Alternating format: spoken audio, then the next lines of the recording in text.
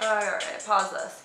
Hey guys, it is Clara, and I hope I'm in focus. That seems to be how I introduce all my videos now, because I think I am, and then I'm not, and that's life. So yeah, anyways, today I am doing a Q&A.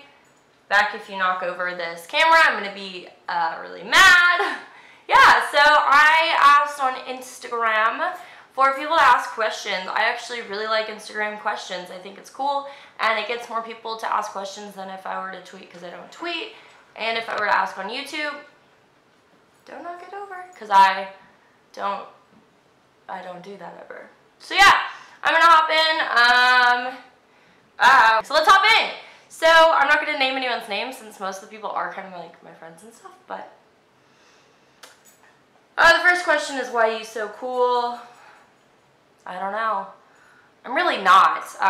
When people say that, I'm not very cool. I'm very goofy and awkward and weird. Anyone would say that. It might be my sneakers. My sneakers, I think, make me cooler than I am. Next question. How did you get into shooting, modeling, and videography? I've always had, like, an affinity for cameras, whether it be being in front of the camera, being behind the camera, or just kind of helping out with the process is like from a creative, I guess, design kind of position. But yeah, I mean, there are all these old videos of me as a kid where my dad's like videotaping, and I'm always asking him if I can be in front of the camera, do a performance, or if I can have the camera so I can go film. And there's this one clip, which when I saw it, I got chills because it just explains how I feel now with cameras. And I'm asking him, I'm like, Dad, why won't you let me use the camera? He goes, Clara, you can't be behind the camera and in front of it. And I just get this look of why not? And so I think that's kind of explains a lot of who I am today. I mean, I film a lot of stuff that I'm in, and I film it myself, but it's because, I don't know, I really love being in front of the camera, but I also have such an eye for how I want things to look, so I also like to film it. It'd be easier if I had help, obviously, because it's hard to film yourself, and, you know, sometimes it is weird filming just me by myself, little creative videos and whatnot. But yeah, so I've always loved videography. I'd always do it for class projects and birthday presents, etc. And then in high school, when I kind of started pushing away from sports, I was like, I'm gonna do video. So I took a film class, and then in college, I thought I maybe wanted to major in that. I ended up minoring in it. But yeah, I have always loved film. Photography, I don't know. I'm not a photographer. I can't take pictures to save my life. I've taken classes. I think it's interesting, but it's not my strong suit. I love moving image because I can work with it, and, you know, picture you have a second. A moving image, you have infinite amount of time. And then modeling, it's kind of the same thing. I was always in people's projects just because I love being in front of cameras. So people would ask me to be in projects and stuff, and I'm really goofy when I'm with people, which maybe makes them feel more comfortable shooting me. It also means they get a lot more of faces like this that they have to deal with. But yeah, so I kind of modeled, just not with an agency or anything, but for fun in high school. And then birth control and stuff, I don't know, I gained a little bit of weight, so I didn't like being in front of the camera that much. And then when I went to my freshman year of school, I ended up losing a lot of weight, partially because I was stressed out, I had something in my eye, also because I just kind of took control of my health and was like, okay. Partially because I didn't like where I was, but mostly because I took control of my health, and I realized if I put this food into my body, this is what I'm getting. This is the kind of exercise that's most effective, and I kind of just started figuring out what worked for me. I was a job I always considered pursuing was something in health and nutrition, which I obviously did not pursue. But yeah, I have so many books on health and whatnot. So yeah, and then I got signed with my first agency, which didn't end up working out. They were based not in my hometown, and they had a couple people that they would give jobs to, and then that was it. And then I'm with my current agency, Linda Lehman, who I really like, and I haven't really poured a lot of effort into it as much as I should. I really mostly do it for fun. I've started sort of trying harder to get jobs, but I think it's really helped me in my role with Red Bull, and then I've been doing like brand ambassador kind of jobs where you work for a company for one night at events because I love people and I love modeling, and I will always love it, and if I could do it full time I totally would, but you know, it's few and far between. But yeah, so hopefully I answered that question. Oh gosh. If you were a pasta noodle, what shape would you be? I was gonna say bow tie just because that sounds fun, but probably like a ramen. I don't know. The next question, did the lip tattoo hurt? Because I'm thinking of getting one. So you guys didn't know, I have some dollar bills up in my mouth, and tattoos, I don't know, it's kind of hard for me to answer because I kind of like needles, and that sounds weird, but like I've never had issues getting shots or like tattoos or laser hair, like lasers, needles, whatever. It doesn't bother me. I think it's more interesting, and it's like I know going into it that it's not going to be like pleasant. So then it doesn't bother me. So I don't think it hurt. Afterwards, my mouth was a little uncomfortable because, like, you know, you've just had the tattoo done, so you don't want to be, like, messing with it because it can get infected. So that kind of bothered me. But for the most part, no, I didn't think it hurt. Next question, when are we working together on some weird comedy music video? I'm so down. I have a tendency to be bad at planning things. If spur of the moment stuff is offered, I'm always on board to do it, and I say yes, and then it's like the date comes up and I'm like, this actually doesn't work. So I'm getting better at planning, but like I am down to do it. All right, what's my next question? The tattoo, was it a pupper? So I'm actually in the process of getting a tattoo removed, and it was a bull from Red Bull, and I love Red Bull. I still work for Red Bull. I loved that I got the tattoo. I don't regret it. However, it's in a place that I now realize is just not the greatest place for a tattoo. If I ever want to get married, if I'm in shoots, I have quite a few. I have like this tattoo here, this tattoo, I have one here, one on my ankle, and then my lip one. But they're all in places you don't necessarily notice. Like looking at me right here, you don't necessarily see it. Obviously, if I start moving my arms, you do. But this one, it's in everything. And in my pictures and stuff, a lot of times I use my hand or whatever. And it's just not good to have in pictures. You can edit it out, but I don't want photographers to have to do that. And if I'm behind the camera or trying to work brand jobs, this kind of tattoo is just so noticeable. Whereas these, if I'm wearing a long sleeve, you just don't notice. So I'm getting that removed, and yeah, so it was a Red Bull. I don't know what I do. Okay, if you could work with anyone on a shoot, who would it be? I mean, my friend Don Nixon, I just think is a really great photographer, so I'd love to shoot with him again.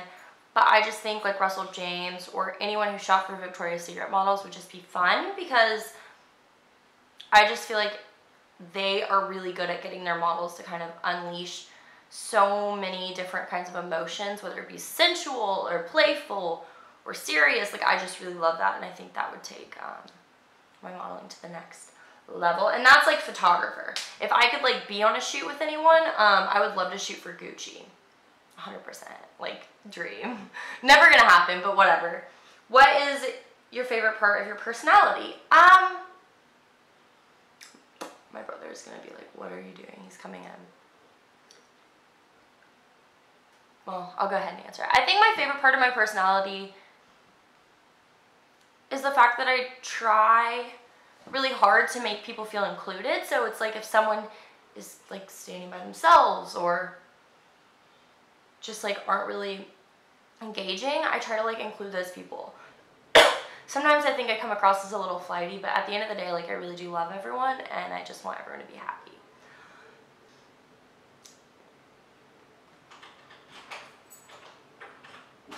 Hey, how was school? You want to go get dinner or something? What are you, like, shooting porno in here? Are you just going to be sitting there while I film now? look, I just swam for 2 hours. Can you just let me chill, please? Okay, well, I'm going to be talking on camera, so you have to deal with that. I don't care. But if you want to get something for dinner.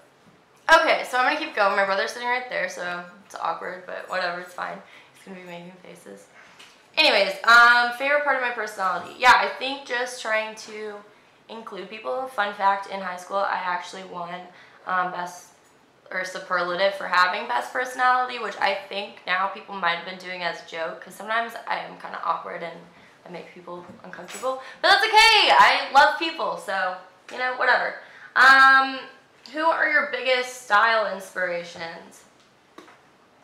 Right now, I'm really obsessed with Devin Lee Carlson. She is dating the lead singer of The Neighborhood. I just love her as a personality, and everything she dresses in I really like. And then Kendall Jenner, Selena Gomez, who else? Lana Del Rey, Bella Hadid.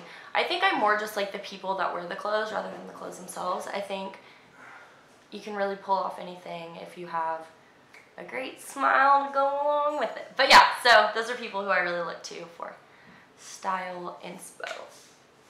What is your favorite part about your physical appearance?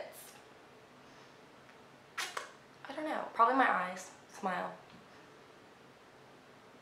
I don't know. I don't... that's a hard question.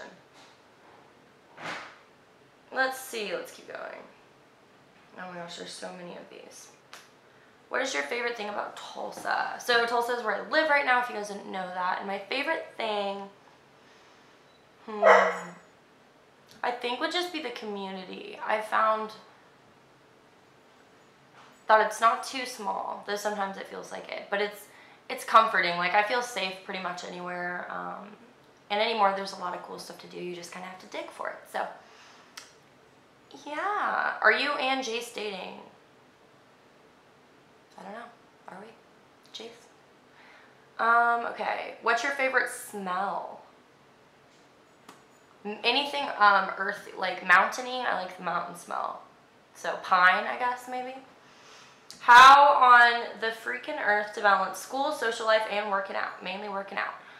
Whew. Okay, so I'm done with school, thank goodness, because I couldn't do it anymore. And I've always been decent at balancing school and social life. For me, I just always put work first. If you get it done during the week, you don't have to worry about it on the weekend. So I would spend a lot of my time in between classes just working on homework. And I was better at it at the beginning of my collegiate career versus the end, but I found that if I just treat college like an 8-hour work day, I could get so much done. So then at night I could relax a little bit, because I like having the ability to go out if I want to. I didn't like feeling like I had to stay in. So whether that meant studying extra hard for a test or just getting stuff done ahead of time, that's kind of what I did. And then working out, I just found as many ways to incorporate exercise as I could. So I walked almost everywhere. If I had time in between class and I didn't want to do work, I'd go on a walk. Yeah, I made sure I was getting at least like 10,000 steps in, like the Fitbit or whatever says, and just kind of putting it in, drinking water. If I'm drinking alcohol on the weekends, making sure I'm making better choices, getting enough sleep.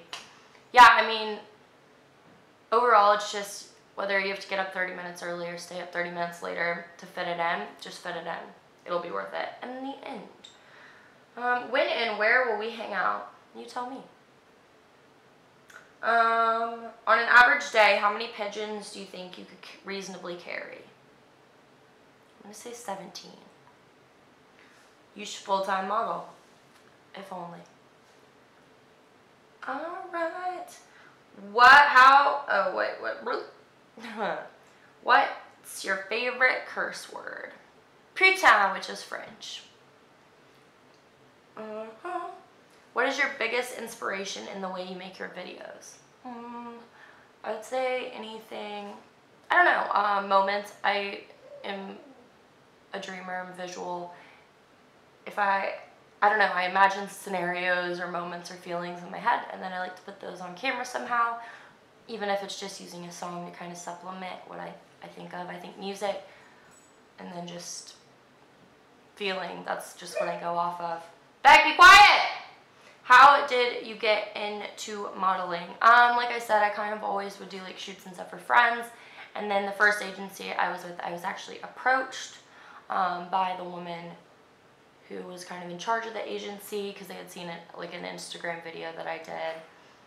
And then my second agency I contacted, and they already kind of knew me because I had talked to them a couple years before because I had thought about trying it out.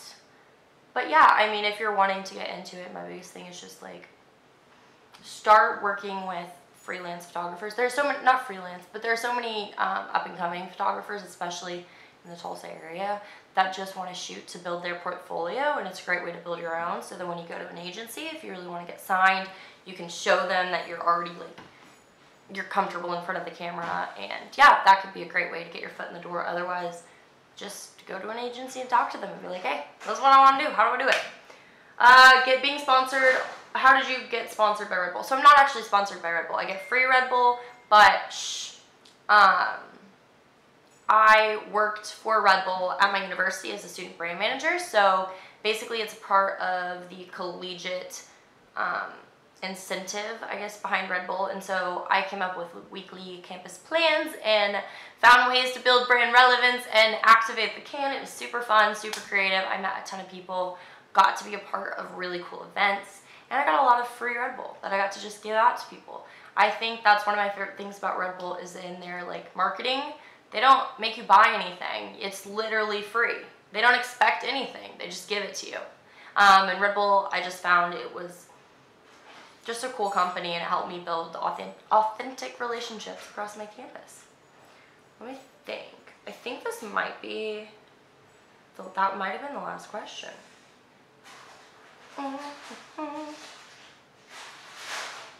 Yeah. Cool. So that was the last question. I hope you guys enjoyed this video. Let me know what you want to see next. I'll talk to you later. Bye.